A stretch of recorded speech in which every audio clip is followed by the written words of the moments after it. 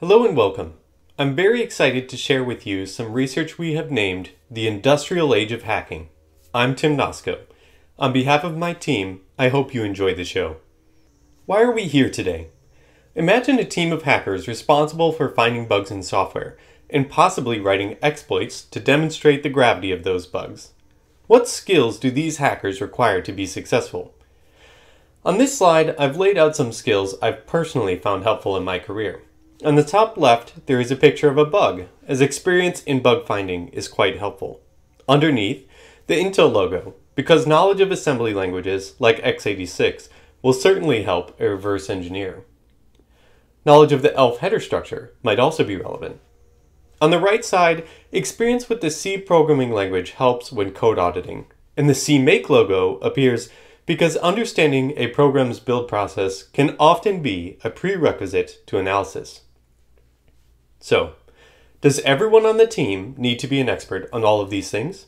Does everyone need these skills to contribute? On to a bit of history. In 2016, DARPA hosted a competition named the Cyber Grand Challenge. During this event, autonomous systems competed in Capture the Flag. Computers attacked competitors' services while defending their own. The winner, Mayhem by For All Secure, demonstrated how far automated cyber reasoning advanced.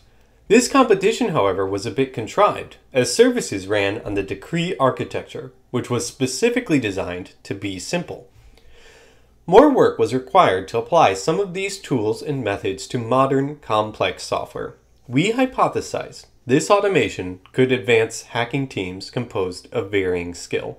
Now, let's focus on why my team and I were so interested in this research. In the military, we frequently have service members rotating on 3-year assignments. Due to the significant overhead in training someone on all of the important skills enumerated earlier, there is little time left for meaningful, on-the-job impact. So we searched for a better way forward. Our work builds off the great research by Votipka, Stevens, Redmiles, Hu, and Mazurek in Hackers vs. Testers. The top of this slide shows their process. We added an additional step named targeting. Let's quickly talk about the steps in this process before addressing our improvement. The first step when hacking is to identify software to investigate. As an example, we have a critical host who exports 3 services, the H2O web server, digital voice services, and a mail server. Maybe we decide the web service is most important, so we target it for our campaign. Next, we attempt to see what information is available about the service. Maybe we can find the service's source code, or build on progress made by someone else. Next, we identify how to run the program and how to interact with it. We might find a critical component of the web server that we interact with directly through a test harness. A test harness is some code, usually written in the C programming language, that wraps the target program in a way that makes it easier to pass data. With our harness in hand, we run millions of test inputs through the program, attempting to find those that cause the program to crash. This process is called fuzzing. Many flaws might cause a program to crash, such as attempts to read an invalid memory pointer or writing data over the stack canary. Featured here is the fuzzer honk fuzz. If it appears our fuzzer is not making progress, indicated by the amount of code it has covered, we return to the program understanding step. After running the fuzzer for some time, we search the corpus for bugs. We attempt to make sense of them in the program's context. Finally, we write a report to communicate our findings and the impact they might have. During a team meeting, Jared asked a potent question. His question prompted us to mix the work of Votipka with our experience using automation and leading teams.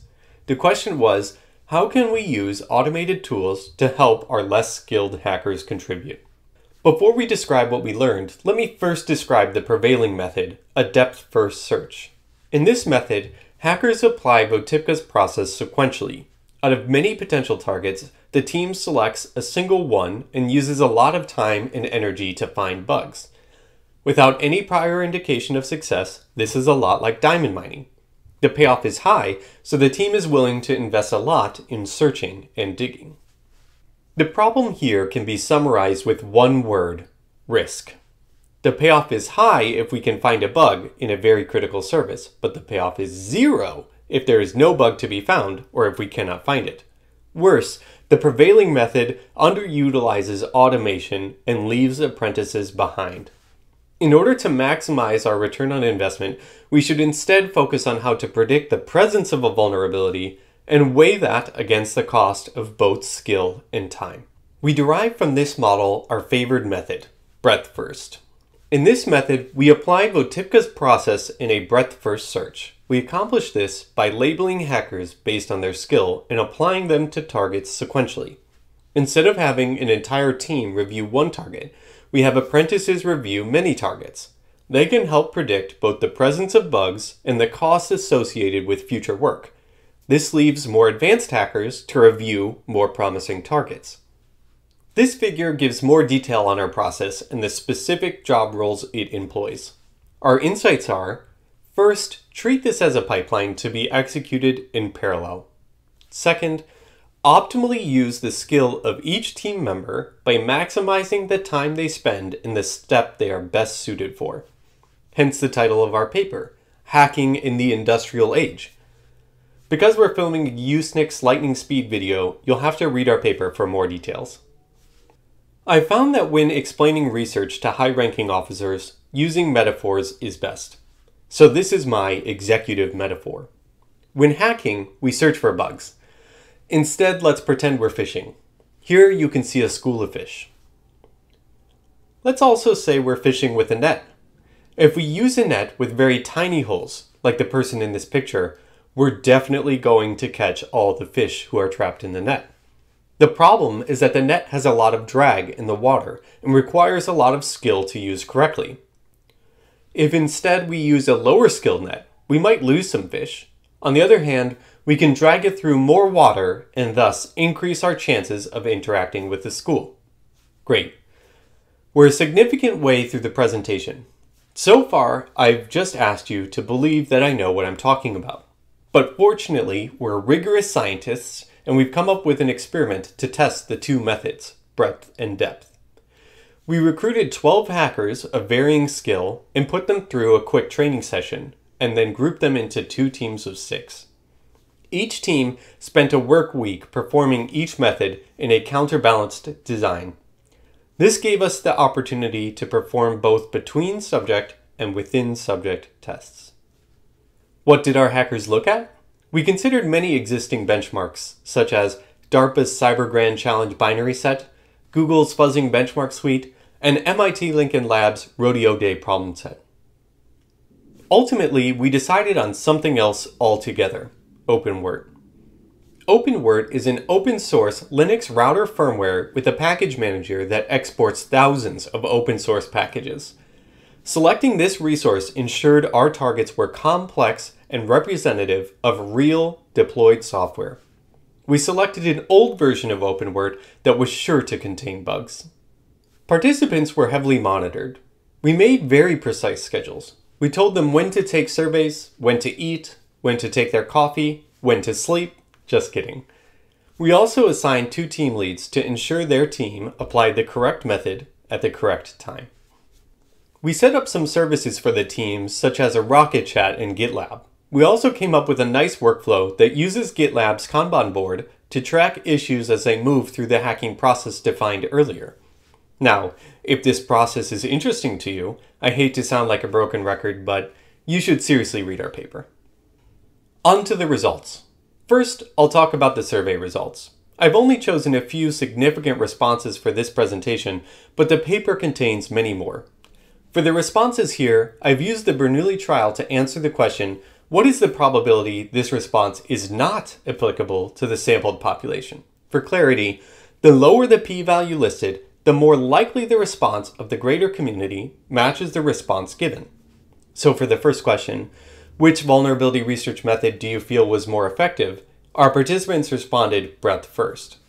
On a side note, I've included some nice background pictures that have nothing to do with the experiment, but make the questions more fun to look at.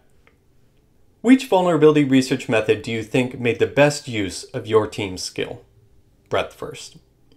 Which vulnerability research method do you think is easier for a novice to contribute to? Unanimously, breadth first. Did you learn any valuable skills during the experiment? Unanimously, Yes. How many bugs did you find during the experiment? Every participant reported finding at least one bug. Let's talk about a more objective measure of each method's effectiveness, bugs found. This table shows bugs found by running each team's harnesses in 3 independent fuzzing runs, trials 0, 1, and 2, here labeled T0, T1, and T2. Each horizontal record captures a team's output when applying one of the 2 methods, depth first or breadth first. We ran each of our 12 jobs on Mayhem for 24 hours. The center records highlight that breadth first found more bugs. In fact, it found in order of magnitude more bugs. There is a statistically significant difference in the means of the breadth first and depth first methods. If you'd like a more detailed analysis of these numbers, including how we determine number of bugs, take a look at the results section of our paper. When reviewing the mountains of recorded data, Drew Barbarello noticed a difference in the amount of documentation for each method. He plotted the cumulative amount of documentations over time. This includes GitLab projects and commits, GitLab issue actions like creation, comments, and tags, and Rocket Chat messages. For both weeks, the rate of change for breadth first is higher. And finally, we're at the end. I hope I have kept things interesting, and I hope you'll go read our paper. In it, you'll find an excruciatingly detailed description of our experiment. If you plan to repeat it, we'll gladly answer questions about our design. In the paper, you'll also find a more detailed description of our workflow. I hope by now I've convinced you not to strip mine for diamonds. Instead, build your own bug assembly line and enter the industrial age of hacking. I'm Tim Nosco. On behalf of my team, thank you.